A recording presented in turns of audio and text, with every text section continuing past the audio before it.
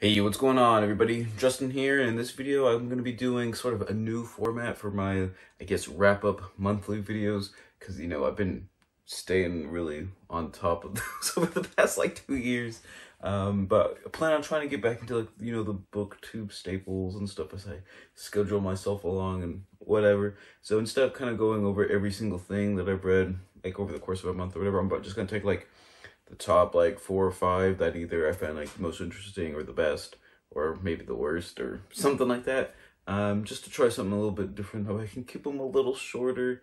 I don't know, sometimes I just feel weird just kind of doing the 1 minute little blurb or 30-second blurb on the 10 or 12 books or whatever that I finish in a given month or whatever. So we're gonna try it out this way. So leave some comments down below what you think of this, if you think it goes a little bit better, or if you actually want me to just kind of just rattle off everything that I read. But let's just go ahead and get started. And we're gonna be doing, this will be the month of May, and then I'll do the month of June, and I'm just gonna kind of start there and forget about pretty much 2 years there where I didn't do it very consistently, I should say. So yeah, let's just go ahead and get started. First one here is Broadsides from the Other Orders, A Book of Bugs by Sue Hubbell. And this is a book that I picked up when I went to a bookstore as we were on a, my friend Tim, we were on a road trip, and we just were driving through a town, and they had a really cool, Friends of whatever town they were, a library, bookstore where everything, I think hardcovers were 5, paperbacks I think were 3 or 4, and then I think mass market ones were 1 or 2 or something, but they're all in really nice, good condition stuff. It was really well organized, and they had a whole section on science books. I think about 10. I don't know, I think we filmed that video where we did the book haul for that, but I don't know if I actually ended up posting or not, but I do have it somewhere, so I'll probably end up might retroactively just throw that in there at some point. But anyways, we have a Broadsides from the Other Orders. I thought that was just kind of a cool title, I guess, just for a book on entomology and stuff. I've never heard of the author Sue Hubbell, but I really enjoyed kind of the cover as I was kind of flipping through. There's lots of different sort of little drawings and illustrations and stuff, which I thought was pretty neat. And just kind of going over the index, or the contents, I should say. Each chapter picks a different order of insects, and a lot of them were fairly, maybe not unknown per se, but not a lot of stuff is written. For example, Dipterus flies, but not a lot of people have written whole chapters on black flies, water striders, katydids, gypsy moths have been written about quite a bit, syrphid flies and stuff. So I thought it was kind of neat that she kind of picked some insects that really don't get a lot of attention, a lot of love, stuff like that. And overall, I found the book really interesting. She starts off with just something, at first I was oh no, is this going to be kind of this silly softball type thing. I think it was butterflies she started off with. But what's really cool, she kind of does a really good blend of sort of her, I guess fieldwork probably isn't the best way to put it. She usually goes into the field with someone else that's kind of into whatever insect group she's talking about, whatever order she's discussing, kind of blending it with all the current science and stuff. With those insects, I think it was written the early 90s, so some of the stuff that we might have discovered since then, but still it's pretty cool. Kind of learn, like I said, in the first chapter with butterflies, she's out there trying to capture them and stuff, going up a different mountain and stuff, seeing the different habitat ranges and kind of how it's changing over time and whatnot. So it's kind of cool seeing both professional sort of field work like that, and then also for example when she did the Daddy Longlegs chapter. I mean, how many people write about Daddy Longlegs or Granddaddy Longlegs in some parts of the world? It's kind of funny how she discusses sort of the etymology of entomology sometimes, why they're called certain things in different places. But she captured a few of them herself and kind of observed them and try to figure out what she could with that. So anyways, I thought it was really interesting. For example, the Ladybug chapter 2, she actually goes out harvesting ladybugs, where I don't know if that's still, I have to actually research if that's still a thing where people do the mail order thing with ladybugs, or go out and buy ladybugs to eat the aphids and stuff in their gardens and whatnot. So I thought it was really cool. I really enjoyed kind of learning about a lot of different things, silverfish, for example. I've read about or heard about before, but I really didn't know anything about them. There's a whole chapter on silverfish as well, which, if you've never heard of them, they're not not an actual fish, definitely a type of insect. But anyways, I really enjoyed the book. I'm really glad I picked up, and I will be looking out for several of her other works as well. Before I forget, I'm going to add the 2 audiobooks on mushrooms that I listened to during the month of May. I think it was Springathon was in the month of May, and that's why. I will start with the one I didn't like, and it's Entangled Life by Merlin Sheldrake. And this is one is actually really, really popular in kind of like the nature history, I guess nature writing. I don't know, I said nature history, nature writing and stuff. And I honestly was pretty meh about it. It's got really good reviews. I've seen a lot of people rave about it and stuff.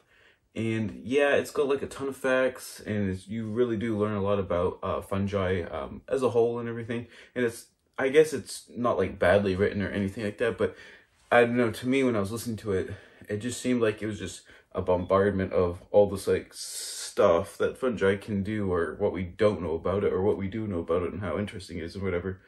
But there really didn't seem to be like a whole lot of purpose to the book, I guess. Besides, like, look at fungi and all the different kinds of fungi and how we can do, like, all this stuff. I don't know, to me it just didn't seem very cohesive, or it just kind of, like, lacked some sort of purpose. I don't know, it was probably just me. But anyways, the other mushroom book that I read by Lit Woon Long is The Way Through the Woods.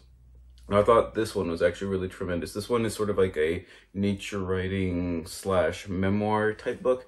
And I don't know, I thought this one was really, really good. I've only read or listened to about like 5 books on mushrooms or fungi. This is probably the best one I've read so far. I feel that, like I said, that's like probably like one of my weak spots, I guess, in natural history.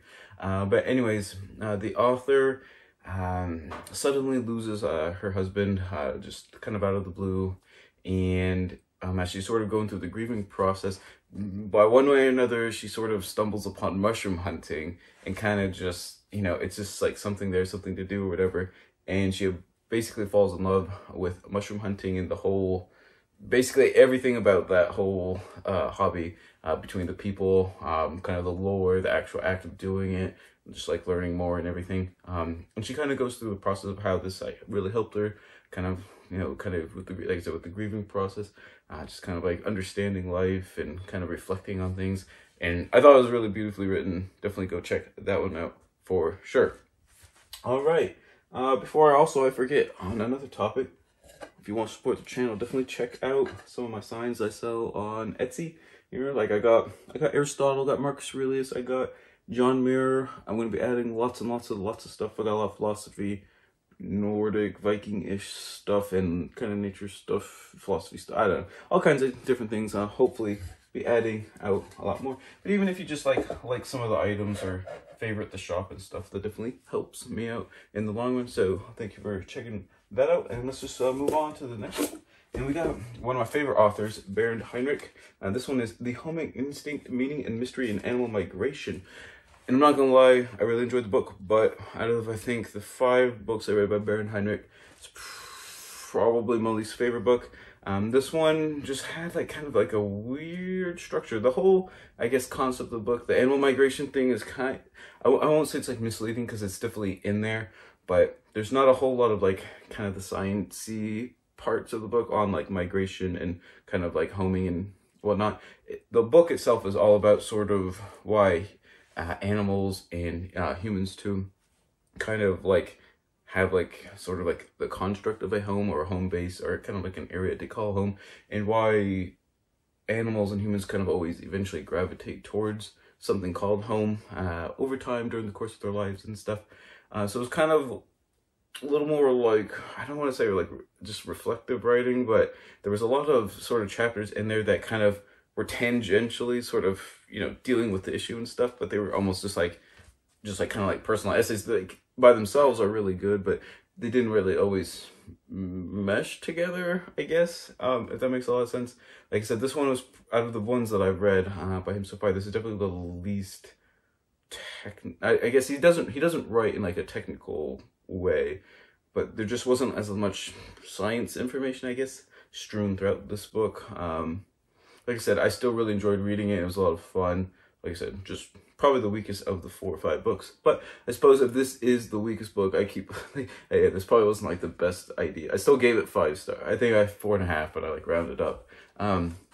Still really good. Just, you know, just be prepared kind of going in. I was kind of hoping more on like I said, just kind of like actual like physiology and like neural processes and stuff of like actually why and how animals like do all their kind of like migratory journeys and whatnot. And like I said, it's kind of touched upon, but not as much as I would have liked.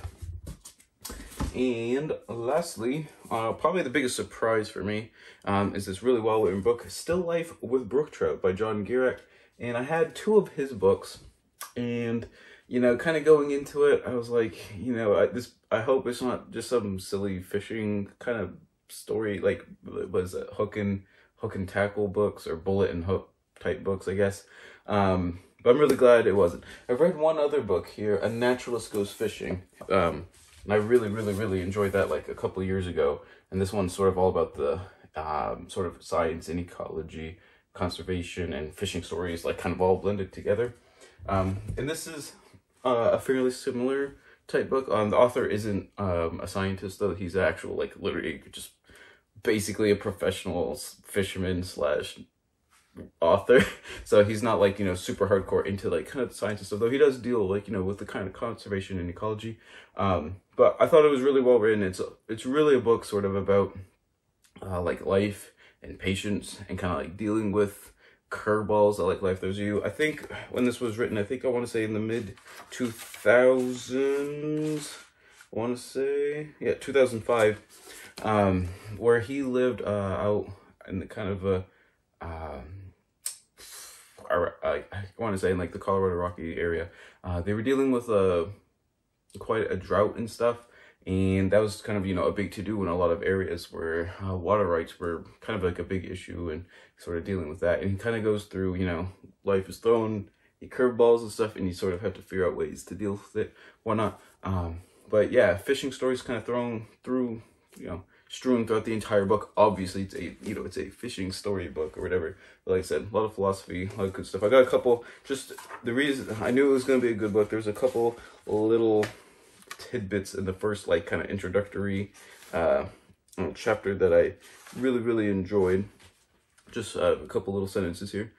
Let's see. So, living gracefully in any kind of natural environment takes patience and acceptance. The 2 qualities we Americans have pretty much bred out of ourselves.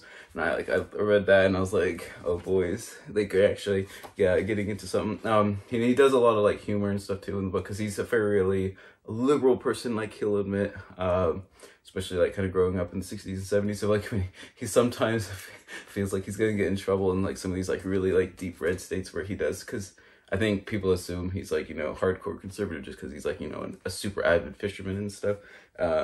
And he's not, so it kind of gets him in trouble a couple times. So I thought that was pretty funny. But another like just a page or 2 over, he's like talking about like seeing this giant red-winged blackbird like migration and stuff. And he says, "Red wings are among my dozen or so favorite birds. I've carefully arranged it so all my favorites are locally common. That way I get to see them often and the world seems friendlier." And that's kind of like a similar like process that I sort of have, that like me and my wife sort of do with like animals and stuff, like all of our favorites.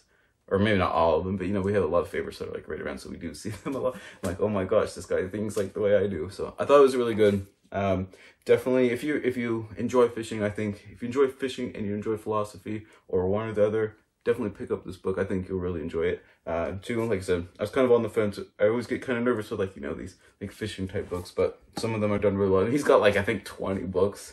So I guess he's like the preeminent author in fishing books, I guess. But I think that was definitely my favorite for the month of May. So I thought that was pretty cool. Anyways, let me know what your favorite book, if you can, I say that like it's been that long ago. I think it's only been, what, 2 months? What your favorite book in the month of May was. I'm always on the lookout for good books. Don't forget to like, comment, subscribe, all that really good stuff. And whatever you're reading in this month of July, always remember, read victoriously.